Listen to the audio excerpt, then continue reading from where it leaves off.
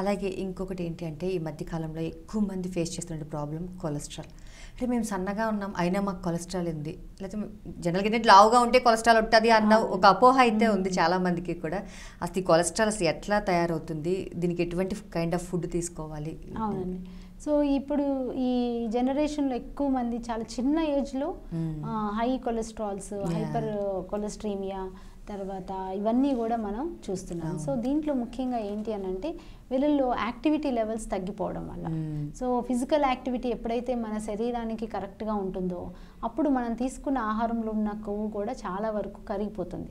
అంటే ఎక్కడ మనకి ఆర్టరీస్లో కానీ ఎక్కడ అది పేరుకుపోకుండా మనం ఎక్కువ బ్లడ్ సర్క్యులేషన్ ఫాస్ట్గా ఉంటుంది కాబట్టి మనం ఎప్పుడైతే యాక్టివిటీ చేస్తామో సో చాలా వరకు కొలెస్ట్రాల్ లోపల అంటే ఎక్కువ అక్యుములేట్ అవ్వకుండా ఉండేది. కానీ ఇప్పుడు రోజుల్లో చూస్తే చాలామంది చిన్న ఏజ్లోనే వాళ్ళు ఈ సాఫ్ట్వేర్ జాబ్సే కానీ లేకపోతే ఏదో ఒక ఈ ఎక్కువ డెస్క్ జాబ్స్ ఎక్కువగా చేయటం వల్ల వాళ్ళకి యాక్టివిటీ లెవెల్స్ తగ్గిపోయి వాళ్ళు తినే ఆహారంలో ఉండే కొవ్వు కూడా మన శరీరం కొంతవరకు కొవ్వుని తయారు చేస్తుంది, కొలెస్ట్రాల్ని.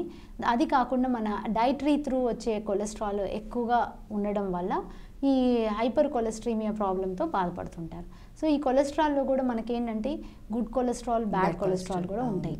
సో దీంట్లో మనకి ఎల్డిఎల్ అన్నది bad cholesterol and total cholesterol. So LDL అన్నది మనకి ఎక్కువగా మనం తినే ఆహారంలో ఎక్కువ మన యానిమల్ ఫ్యాట్స్ కానీ లేకపోతే ఎక్కువగా సాచురేటెడ్ ఫ్యాట్స్తో ఉన్న ఫుడ్స్, అంటే సాలిడ్ ఫ్యాట్స్ ఎక్కువగా ఉండడం. అంటే మనం ఇప్పుడు బయట తినే ఈ సమోసాస్, బజ్జీస్, తర్వాత ఈ పఫ్స్, ఈ వీటిల్లో ఎక్కువగా వాళ్ళు వాడేది డాల్డా బేస్డ్ వాడుతూ ఉంటారు.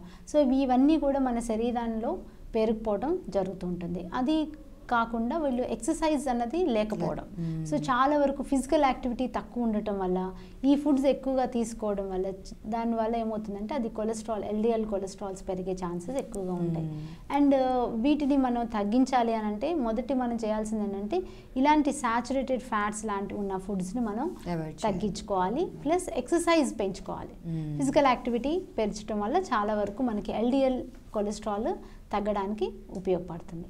అలానే మనకి ట్రైగ్లిజరైడ్స్ ఈ రోజుల్లో చూస్తే చాలామంది ట్రైగ్లిజరైడ్స్ ఎక్కువగా ఉండటం చూస్తున్నాం. సో ఈ ట్రైగ్లిజరైడ్స్ పెరగడానికి మనకు అనేక కారణాలు ఉన్నాయి. ఒకటి ఆహారం, ఎక్కువగా స్వీట్స్తో కూడిన ఆహారం, రిఫైన్డ్ ఫుడ్స్ అనమాట. అంటే ఇప్పుడు రిఫైన్డ్ షుగర్స్, రిఫైన్డ్ స్వీట్స్, తర్వాత రిఫైన్డ్ ఫ్లోర్స్ లైక్ మన మైదా వీటితో తయారు చేసిన ఫుడ్స్ తీసుకోవడం, తర్వాత ఆల్కహాల్ ఎక్కువగా తీసుకునే వాళ్ళలో కూడా ట్రైగ్లిజరైడ్స్. ఇవన్నీ ఏంటంటే ఈ కొవ్వు పదార్థాలు ముఖ్యంగా మన షుగర్ ద్వారా వచ్చే క్యాలరీస్ని ఎప్పుడైతే మన శరీరం వాడుకోదో అది ట్రైగ్లిజరైడ్గా కన్వర్ట్ అయ్యి మళ్ళీ ఫ్యాట్గా అది చేరుతుందనమాట లివర్. సో దీనివల్ల ఏమవుతుందంటే మన ఎక్కువగా లివర్ దగ్గర ఫ్యాట్ సెల్స్ ఎక్కువగా చేరడం వల్ల దీన్ని వెయిట్ ఎక్కువగా పెరుగుతూ ఉంటారు, ఆటోమేటిక్గా వాళ్ళలో ఫ్యాటీ లివర్ కూడా ఎక్కువ అవుతూ ఉంటుంది. సో అందువల్ల ఈ ట్రైగ్లిజరైడ్స్ అన్నవి ఇప్పుడు చాలామంది ఈ టోటల్ కొలెస్ట్రాల్ కంటే ట్రైగ్లిజరైడ్స్ ఎక్కువగా బాధపడుతున్నారు అనమాట, హై ట్రైగ్లిజరైడ్స్. సో దీనికి కూడా మన మెయిన్ ఏంటంటే లైఫ్ స్టైల్ చేంజెస్. సో ఎక్కువగా మనం ఎక్సర్సైజ్ అన్నది ఇంప్రూవ్ చేసుకోవడం, తర్వాత వాకింగ్ ఎక్కువగా చేయడం, తర్వాత చిన్న వయసు పిల్లలైతే ఎక్కువగా స్పోర్ట్స్ యాక్టివిటీస్లో పెట్టడం, తర్వాత అలానే దీంతో పాటు రిఫైన్డ్ ప్రోడక్ట్స్ ఎప్పుడైతే మనం ప్రాసెస్డ్ ఫుడ్స్ ఎప్పుడైతే మనం తగ్గిస్తామో ఆటోమేటిక్గా మీకు ట్రైగ్లిజరైడ్స్ లెవెల్ తగ్గడం జరుగుతుంది. అంటే ఎక్కువగా ఫ్రూట్స్ తినొచ్చు, తర్వాత వెజిటబుల్ సలాడ్స్, ఎక్కువగా whole grains, whole serials include చేసుకోవడం, అండ్ ఈ సాచురేటెడ్ ఫ్యాట్స్ ఇలాంటివన్నీ తగ్గించుకోవడం. అండ్ వెయిట్ ఎక్కువగా ఉన్న వాళ్ళైతే కొంచెం వెయిట్ లాస్కి చేయాల్సిన ఎక్సర్సైజెస్ ఇలాంటివి చేయటం. సో ఇవన్నీ డైట్లో మనం ఎప్పుడైతే మార్పులు చేసుకుంటామో ఆటోమేటిక్గా మన ట్రైగ్లిజరైడ్స్లో చాలా వరకు డిఫరెన్స్ మనకి తెలుస్తుంది అనమాట. అండ్ హెచ్డిఎల్ అన్నది గుడ్ కొలెస్ట్రాల్. సో ఈ గుడ్ కొలెస్ట్రాల్ పెరగడానికి కూడా మనకి ముఖ్యంగా ఎక్సర్సైజే ఇంపార్టెంట్. సో దీనికి డైట్ అంటూ చాలా తక్కువ ఉంటాయి, కానీ ఎక్సర్సైజ్తోనే మన హెచ్డిఎల్ని ఇంప్రూవ్ చేసుకోవచ్చు. సో ఫిజికల్ యాక్టివిటీ ఇంప్రూవ్ చేస్తే మనకు హెచ్డిఎల్లో ఇంప్రూవ్మెంట్ కనపడుతుంది. మనకి ఎప్పుడు హెచ్డిఎల్ ఎక్కువగా ఉంటేనే మన హార్ట్ సేఫ్ ఉన్నట్లు మనకు తెలుస్తుంది అనమాట. సో ఇవన్నీ కనుక ఎప్పుడైతే మనం నార్మల్కి వస్తుందో టోటల్ కొలెస్ట్రాల్స్లో చాలా వరకు మనకి నార్మల్ రావడానికి ఛాన్సెస్